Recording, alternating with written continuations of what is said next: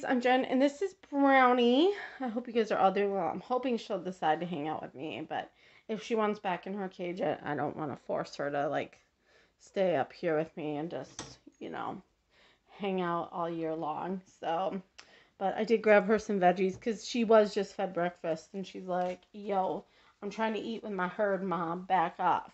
Anyways, today we're here to do a video about bad, horrible things for guinea pigs.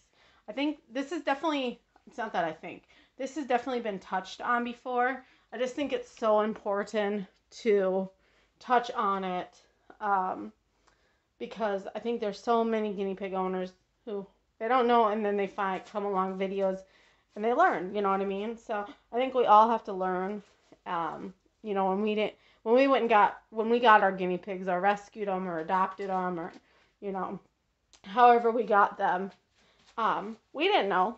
Well, I did 6 months of research, and I know a lot of you did, but you had to learn somehow, basically. So I think it's just very important to touch on it and make it known for people just so they can learn. So the first thing that is horrible for guinea pigs is a small cage. Your guinea pigs need lots of room to run around, play, So guinea pigs need lots of room to run and play. They're used to having lots of room. They're social animals, so of course you should have at least 2 guinea pigs of the same sex in the cage. The bigger the better for a guinea pig. It's important that they have a large cage. CC cages are a great option. I just want to point that out. Another thing that's bad that I see a lot of newbies doing, especially, is getting their guinea pigs a tall cage like a ferret or a rat's cage, for instance. Guinea pigs are not ferrets or rats. They're guinea pigs.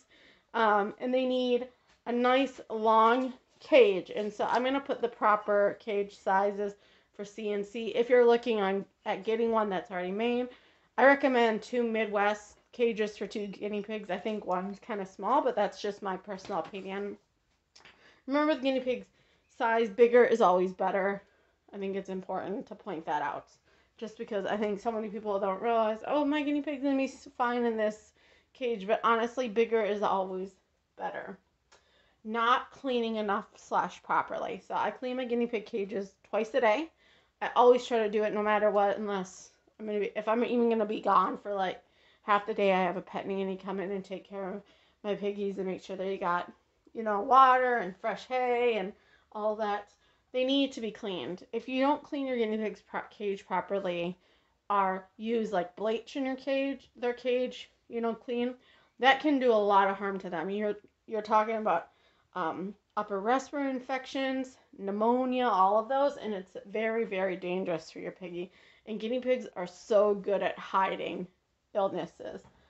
So definitely want to make sure you're cleaning their cage properly. We use fleece in our home. Our guinea pig cages get fresh fleece every 5 days, and then we use all, it's got like no scent. It's a free and clear, all free and clear. It's got no scent, so it's just, and no dyes or anything.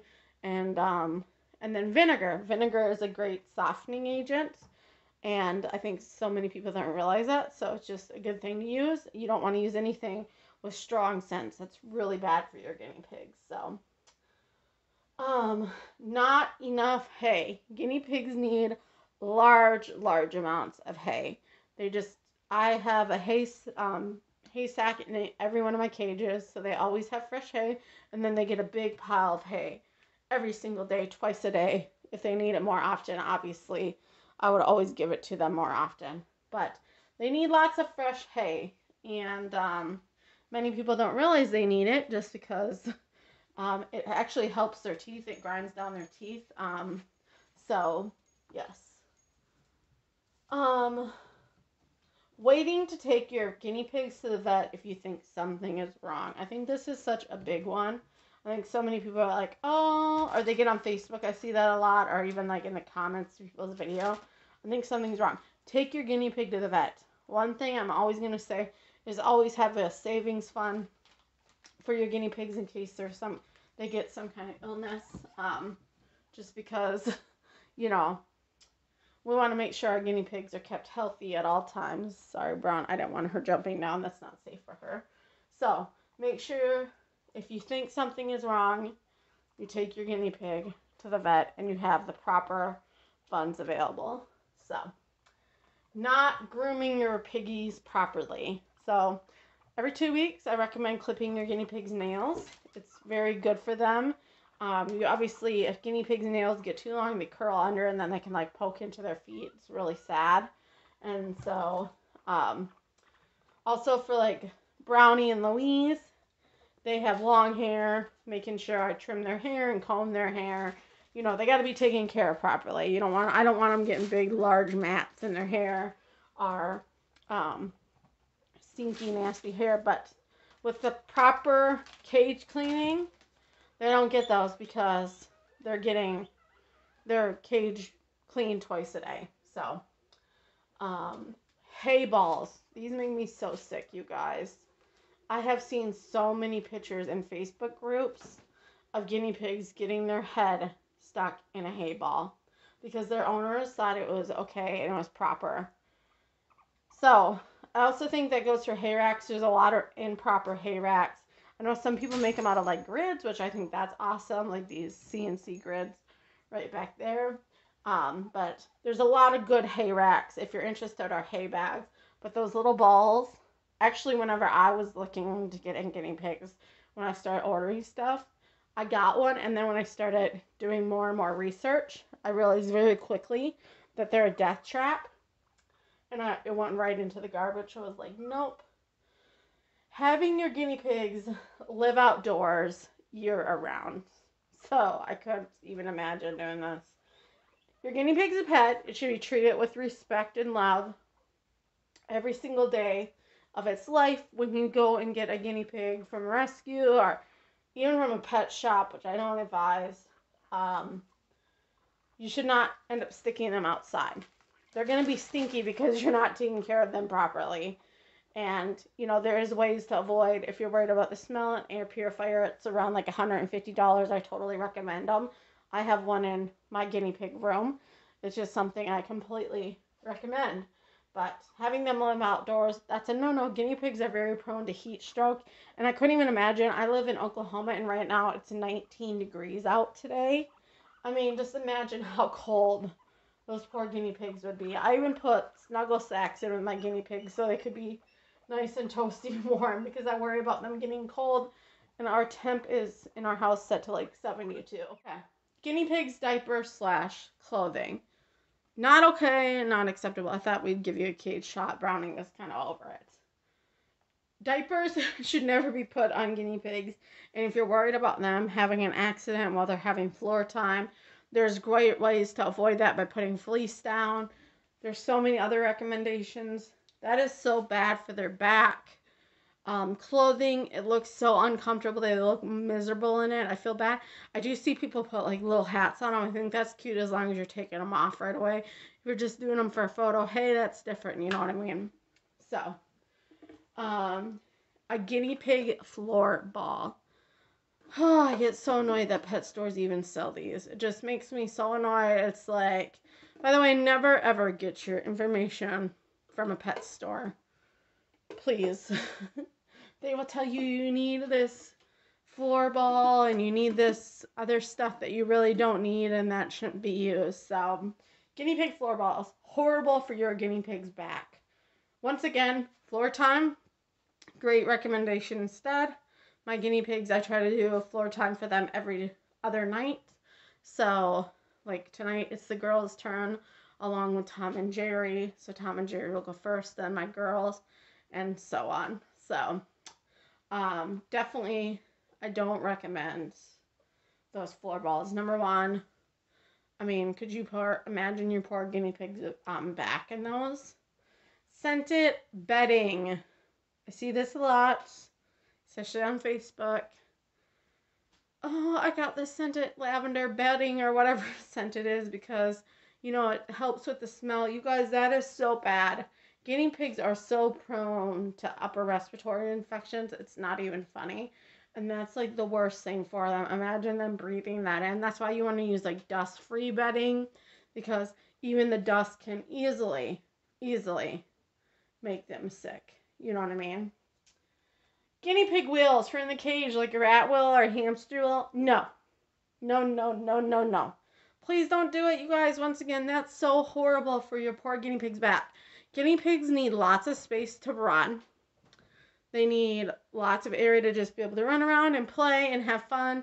They don't need a wheel to run around. The reason pet stores are going to even sell you that is because, oh, well, you only need this small stinking cage that's like 2 of these together by 1.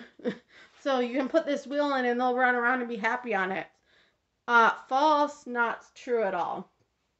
So, a guinea pig wheel, no.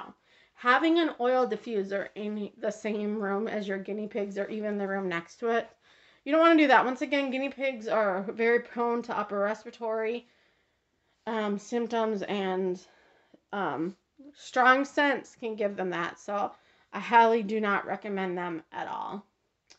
Plastic hideouts. I see these a lot, and I used to have them, and I'm 100% guilty. Actually, if you notice, I've gotten completely, like, I don't use them. They're heat death traps. So your guinea pig, especially in the summer with the sun shining in, or even if it gets warm in your guinea pig room and then the sun hits it, it's like a greenhouse. So it has a greenhouse effect. Your guinea pig can fall asleep, easily die because they got way too warm, and you know, they got overheated, unfortunately, and it's sad. Improper diet, so feeding your guinea pig yogurt products, for instance, like those yogurt drops. I see those all the time. People think since they have an orange on the package, it's a great vitamin C source. Your guinea pig should be getting vitamin C from bell peppers and all of that. You know, some people use drops, so definitely recommend. You know, I have child life drops that I give my guinea pigs, recommended by my vet, but improper diet, so chocolate, caffeine, there's a whole long list. You just want to make sure you're feeding your guinea pigs a cup of fresh vegetables every day. No more, no less. I know some people say 1.5 cups. Go with what your vet recommends. I always say talk to your vet, have a good vet ready. When you get your guinea pig, take them to the vet, make sure there's nothing wrong with them, for instance. I think the biggest one, besides like the small cage of all of these, there's a lot of big ones in here, is having your guinea pig live alone. Your guinea pig is prone to depression. Guinea pigs are herd animals, so they're like cows. They like to be in a herd. If I were to get one cow and put it out on my pasture, and it would get depressed, unfortunately. They're meant to live together. So, for instance, I have 5 females in here, Brownie, Louise, Selma, Peaches, and Cream in this cage, and they live in a 2x9 cage. And so they love each other. They love playing with each other, and they're herds. They'll follow each other. You know, they'll act like a herd. They'll follow each other around, and when we get floor time out, they'll create the piggy train, which is the cutest thing ever. And I know there is special occasions, and I want to point this out. On rare occasions that guinea pigs cannot live together because they fight, or say, for instance, you may have had a male herd that ended up having a horrible fight, and you know, they have to live separate. I completely understand it, and I don't want anybody to think I'm condemning them for that, because that's the last thing, but it's always best to try different guinea pig. I know one of the channels I watched, she was trying to get another piggy for her pig, but she's, you know, even gotten to the point where she's getting a neutered male because her guinea pig doesn't do good. I can't remember what channel is it, and I apologize. If I remember before I put this out, I will let you guys know, but her female doesn't do good with other females, and that happens, but keep trying. You never know. Guinea pigs have a change of heart, you know. It takes time. You know, even for me to bond my females together, it took time and all of that. So these are horrible / bad things for your guinea pigs, you guys. I recommend always, before getting a piggy, I know there's a lot of times where you go to the pet store and you see it and you're like, oh my goodness, I want this guinea pig. Do the research. It's not going to hurt. It's best for your guinea pig, for you and your guinea pig to have done all the research. So one, you don't have to end up rehoming it, putting it in a rescue, putting it in a shelter, or anything like that.